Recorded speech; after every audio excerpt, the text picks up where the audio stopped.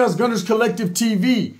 Back at it, you already know. Like a motherfucking smack addict. Bye up, bye up. And in Menudo style in direct fashion, we're going to get straight into the content of the day. But before we do, let's hit that like and subscribe button. Ding. Put your notification bell on all so that way you're directing the direction of the dope content that I'm kicking. And I highly appreciate all the support, man. We're going up on this channel and it's all because of you. And for that, I can say I'm very humbled and I'm very much so appreciative. So, gracias. So, Lefty Gunplay. Okay? When's this Vato gonna learn? Right? When's he gonna learn that the only way you make real serious money in the rap game is to open yourself to all areas except for Diddy? Don't do that. That's if you, I mean, if you choose to do that, it's on you, bro. But for reals, this guy needs to get away from the negative thinking and the gang banging. You know, if you want to be a gang member, go to the streets and do that. Go to prison. Go back to prison. You know, be a cool guy. You know, have some of those hyenas that you have put money on your books. See how long that lasts before they're with your homeboy doing the la la la la la. You know, that ain't gonna last too long. You know, I hear a song that comes out, slime something, slime ball. I don't know what it is, right? It's getting slimy. But the Vato had chose to disrespect the Norte again, Norteños. Why? Just when you think the shit was dying down between North and South as far as this back and forth on wax, this music dissing. Because I've been seeing what the Norteños are putting out and what they're doing, man. You know, they're doing their Máquina videos. I seen Big Tone put out, you know, a remix of the North Side Siding. I'm looking at what these guys are doing and they've moved on. They moved on from the war words. It pretty much is what it is. You know, if motherfuckers see each other in crossing paths, then so be it.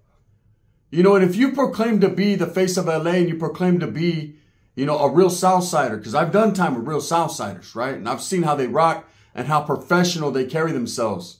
And that's why I have nothing but respect for them. Then you conduct yourself a certain way. And this disrespect of the Norteño movement, this constant antagonizing, you know, let it go, bro. You know, I see that you used one of Lil TYS's songs, Rest in Peace, you know, a Vato who passed away, that you never even knew existed until this disrespect came up. You didn't even know this Vato. You weren't even beefing with them, not even tripping off of them. But you know that's a way to antagonize the Norteños by utilizing his beat or disrespecting him. You know, all this disrespect is going to come back to bite you, bro. It's going to come back to the point where now your sound is just more regional. Now the only ones that fuck with you are hardcore Southsiders that don't care if your music's good or not. As long as you're pushing the narrative and saying what they'd like to hear. And I'm talking about upstaters. Vatos from down south could really care less. They're going to support you because you're from, you know, the LA area. They're going to show you love. Because, of course, man, hey, you're one of their own, man. I respect it. You're brown. You're one of our own. But there comes a time and place where you have to respect the brown man from no matter where they're from. Whether it be up north or down south.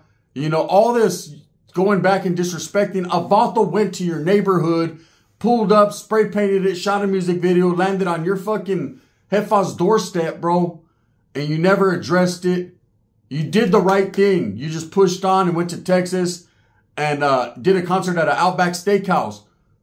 But trip out on this. Now you want to come back after everything's died down, after ain't no one really tripping, and start disrespecting again. Are your numbers doing bad? See, usually when someone talks about the same old shit that got them on in the first place, that means their numbers aren't doing as good or as great as they thought. So they revert back to doing what they used to do. I do the same thing with content creation. If I notice my numbers ain't doing well with some of the new content I'm putting out, then I'll do what I do and take it back to the old school and start telling, you know, prison stories and stories of my past, because I know those go and people want to hear those. And that's the reason why most people tune in the first place, is to fuck with it, right? But when it comes to the rap game and when it comes to serious gangbanging, you know, the time for disrespect is over. If it didn't get you a bag in the first place, it ain't going to get you a bag again. You know, all it's going to do is have Norteños riled up, and then they're going to start focusing on you again, and it's going to go back and forth. See, eventually, what I know about the Norteño movement and the Southsiders is eventually they need a body. Eventually. See, this talking shit to each other could only go on for so long. Someone has to be the bigger group or the bigger man and say, you know what? Ain't no one really pushing the envelope. Ain't no one really fucking doing anything. So it's good. Let's just move on. You know, it's making people believe, people that don't know what's going on in Califas between the Norte and the Sur. It's making them believe that there's this fucking heated rivalry between Lefty, Gunplay, and these individuals. But the truth is, Lefty, Gunplay, you did time on the yarda with these guys. There is no Norteños where you're from. The only time a Norteño has ever been in your presence is on the prison yard or in your neighborhood when he pulled up. Other than that, you've never had run-ins with them. These are not your enemigos. These are not the Vatos that you beef with on the daily. These are not the guys, you know, taking your homeboys out. This is none of that. This is fucking rap music. And what happens when you keep pushing that gangbanging narrative and you blur the lines between rap and gangbanging? I'm going to tell you what's going to happen, bro. A body. Someone's going to feel some type of way. You know, when you start to disrespect the dead, and I'm going to be honest with you, man. I heard the lyrics on that video, that new song you put out, and trip out. Vatos were like this. They were going in on him in the comments like, damn, bro, that was Skaka again. You know, what's up with the auto-tune, the singing, Lil Wayne? Like a motherfucking cat car, right? And I seen where you pinned a comment, oh, I'm going to master this auto-tune shit and whatever, right? And then when people are like, damn, them lyrics weren't it, bro. First thing you said, oh, I freestyled all of that. Well, bro, look, stick to writing shit down, because freestyle, you ain't Jay-Z, homie. You know, and you don't want to be him when Diddy tells on him. So I'm just saying, at the end of the day, you know, this constant picking up where you left off as far as disrespecting Norteños, ain't no one saying nothing about you. Let it go. You know, a lot of the guys that I've seen, a lot of people nowadays that are disrespecting the Norteños and Northerners that are disrespecting Vatos from down south, right? Look, I've been through all that. And one thing that we stopped, especially when I was in the youth authority, was the disrespect. We felt it made us look like cowards to talk behind Vatos' backs. We felt that if we weren't going to do something to them and they were right there in the compa with us, then why talk about it? Why disrespect them? Why be a sucker, man, and say something when they're not in your presence, right? That's how we felt. So we had our juntas, 1994, 95. I remember, no, it was 94. We had our juntas and we banned the disrespectful words that people say towards the South, right? We said, hey, bro, if we're going to feel some type of way, just get off where you're mad at. Be professional in the way you conduct your program and treat others the way you want to be treated, but never be a coward, almost never be one of those ones that runs your bumps baking soda breath on the door or runs your neck behind the scenes. See, when I see here diss albums, most diss albums between two rappers are usually just to sell records. You know, usually just to get attention. And I feel like this was more attention, or either this was an old song that you decided to put out now when the beef was bumping, man. But I think you should let that be known. Like, hey, this is something I was working on, bro, in the past. I ain't even tripping off like that. You know, to keep insinuating, hey, man, fuck these guys. I ain't fuck with you. Everybody already knows that. That's an old, broken record, bro. It's an old record. Keeps going round and round. If you're not changing and elevating the game and opening up new, you know, getting into new genre, next thing you know, Lefty Gunplay is going to be making country music. You know, I understand, bro, when you first came out, you had the buzz. And, you know, let's be honest, man. Lefty's doing big things. You know, for a year now, he's had about a year. He's had the buzz and it's making money. But the last couple of months, man, we haven't been hearing too much about Lefty Gunplay. You know, people are going to say, well, they're going to defend him quick. Well, he was on tour. He's on this. Hey, bro, defend yourself. You know, this Vato, you know, it seems like the constant disrespect, the weirdness, all the different J-Cat shit, you know, is just going to lead to drama. You know, there was a man that pulled up in your neighborhood and nothing ever happened, bro. from Northern California. Zero, zip, zilch, nada.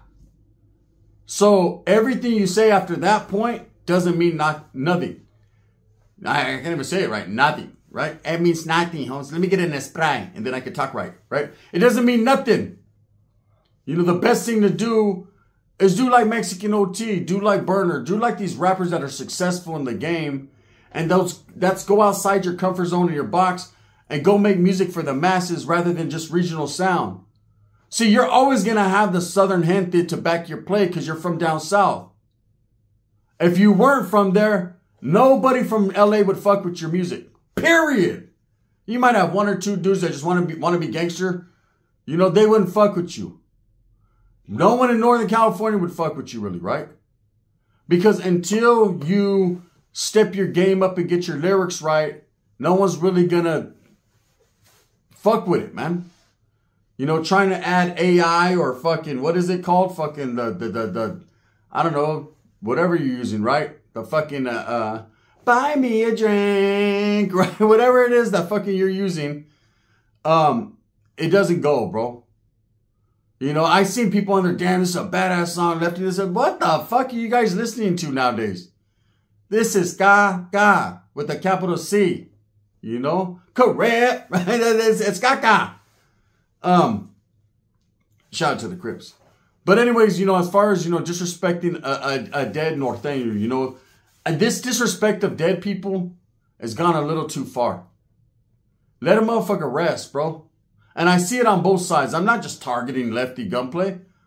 You know, this video is about him because it was already cool. Like North and South, as far as the disrespect on music, they already moved on from that. You don't hear bands keeping it going. You don't hear Lazy Boy keeping it going. You don't hear fucking, you know, just let it go.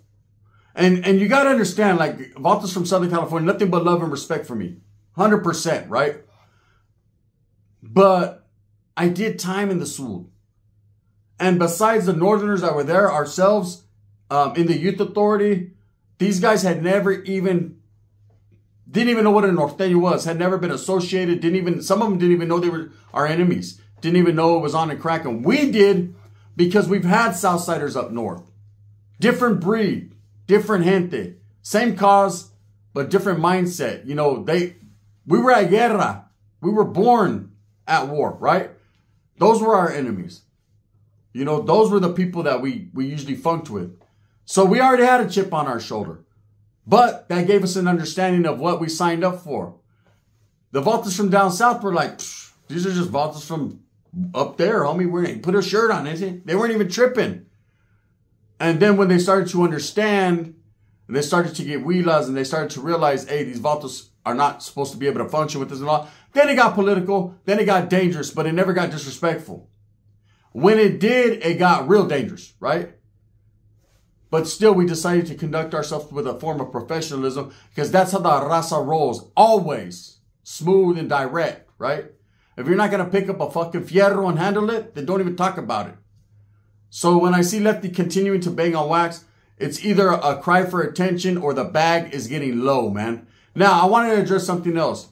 You know, what I could sit here and tell you all day, you know, tell people all day, don't disrespect back and forth. But ultimately, man, that's what people are going to do. If they think fucking the gangbanging means more to them than their money, than their family, than their life, whatever, right? That's on you, man. Can't teach an old dog new tricks, right? Shout out to Fresno Bulldog, speaking of dog. I seen an issue between Dopey from 18 and Lefty, where Dopey was interviewed, man, and he had some pretty choice words for Lefty. So obviously, I don't know if they're getting along, but it looks like Dopey, man, you know, Dopey is solid, man. From everything I've seen, I don't know him personally like that, but I've been around enough 18 streeters to understand they move a certain way. They all move a certain way. And I've always liked Dopey's music. Lyrically, he goes. He's always been respectful with his willings and dealings with the Northern raza. He's done time. He's been a real one. He continues to be a real one. The Vato doesn't get in any of these rap beefs. The Vato doesn't involve himself in all the drama. You know, if he has something, his little hood beefs or whatever he's got going on, he keeps that to his hood. Does it the correct way. Doesn't put his shit out there for millions to watch and see. Makes his money and does it pushing. That's a real one. Okay? And I could see where he was talking about Lefty. And I know there was some people in there on the comments like, oh, this Vaulto's jealous of what, bro? That Vaulto has everything he's worked for. You know, there's nothing bad anyone can say about Dopey besides if you know him personally, you don't like him, right? But everything that I've seen that he's ever put on social media has been calm, cool, and calculated and respectful. This is the first time that I, my personal self, have ever heard him come out the box and say something, you know, derogatory towards someone. And, you know, he was feeling that Lefty is feeling himself too much. And it happens, man. When people have never tasted success, they've never had money, they've never had bitches or women or fucking whatever you want to say. And I'm not saying bitches are women or women are bitches. I'm just saying sometimes, you know what I mean? Hey, what did Roddy Rack say? Your best homeboy, he's a bitch boy. All right? I'm just saying, don't think I'm disrespecting women because that's far from the truth, right? I love me a woman. Show! I know P. Diddy doesn't. But listen, that Vaulto never disrespected anyone, but he, you know, told Lefty, hey, it seems like, bro, you're just a little too big for your britches. Like, all of a sudden, you got star power, homie. You got a little success, a little bit of a fanfare, and a little bit of people are, you know, behind you. And now you feel like the people who paved the way, the people who put on, the people you once looked up to or you bumped their music, now all of a sudden they're not even your peers. You're way past them. You're light years ahead of them. Look, bro, I'm going to be honest with you. I like Lefty Gunplay as a person. What I see, I can see he's slightly trying to change. This was definitely backtracking. But I'll tell you right now, Dopey will wrap 18 circles around you, bro. Period. That's just the truth. Now, I'm not here to stir up controversy between two Vaultos from the South because people are going to get it twisted. Why? Hey, this is Southern business. Don't get involved. Man, fuck you. Right? Straight up. Look, shout out to the South and the Sur. I shed blood. I did my thing. I fought. I clawed my way. I lived amongst. You know, a lot of people always say, Gun, why are you a little bit different? You're from Northern California. Why are you a little bit different?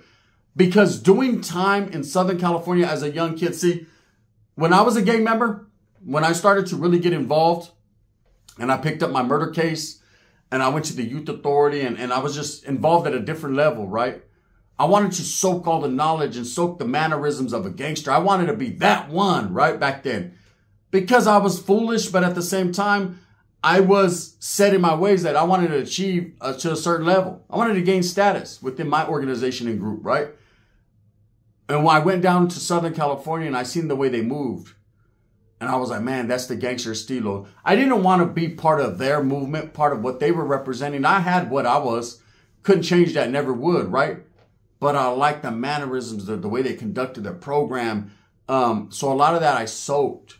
And I gained a lot of respect for the Sur. I gained a lot of respect for real ones and the way that their vaudeville's programmed and the history of their vaudeville. So I got out letting everyone know, hey, because I used to hear homeboys on the guys, them punks, whoa, whoa, there's LA, this LA, they, whoa, whoa, whoa, whoa. Motherfucker, I was living in LA. You better stop it. Right? I was tripping like, hey, motherfuckers ain't no suckers down there. You go down there, they fuck around and put a fierro in your ass, right? West Watson. I'm just saying, so I'm at a whole different level. So I give respect to everyone. So when people are like, you're just hating. Nah, I don't hate, man. I just call it like I sees it.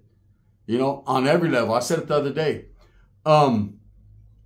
But Dopey, you know, to say that and do that, he must be upset. Like he must really be irked by this youngster. And I get it, man. I get it. When you're a real Sureño or a Southsider, homes, and you put in fucking work for your barrio and you've done time in the LA County Jail or the whatever county jail in Southern California, and you've went to the Pinta and you've represented your gente, and you see someone who says that he did all these things and he doesn't conduct himself the way a Sureño or a Southsider that I've been around does. I know everyone's different, but he just doesn't, period. You start to question things like, hey, is this Vaulto just fucking benefiting from all the Southern hospitality, but at the same time, bro, it's J-catting out? You know, it just is what it is. This disrespect of the North, this disrespect of Dopey, and of course Dopey said that he tried to get at this Vaulto and this Vaulto fucking put emojis or whatever he did, right? Whatever, their business. I'm sure they'll handle it like men. I'm sure in Dopey's case, he's already figured it out, right? Lefty is going to be Lefty. You know, I like Lefty as a person, and I believe, man, he can grow. He can be the one to open up the doors for a lot of the raza, north and south. But this disrespect constantly of people and thinking you're better, it ain't ever going to work out for you. Anyways, with that being said, I hope that you move smooth with a purpose. Get everything that you want coming. And remember, at the end of the day, it's all about the strive, the struggle, the struggle, the strive. Thumbs up or thumbs down. Heavy's going to be the head that rocks this Frisco crown. And I'm going to continue to strive and struggle for what I truly believe in. And that's the betterment of all people. I don't do this video to talk shit about Lefty Gunplay. You know, this is called hard love, bro. Not the shit, no Diddy party. Not that type of hard love. If you're into that, go kiss Brick Wolf and get into your thing. I'm giving you the real, man. Stop it with all the North and South shenanigans. This is, it's just drama. Hey, I'm going to drop a new album. I'm going to disrespect the Norteño. Or the Northerners say, I'm going to drop a new album. I'm going to disrespect Lefty Gunplay and talk about how he kisses men. You know, look. I'm going to tell you guys straight up right now, man. No one is trying to listen to that shit, that disrespect.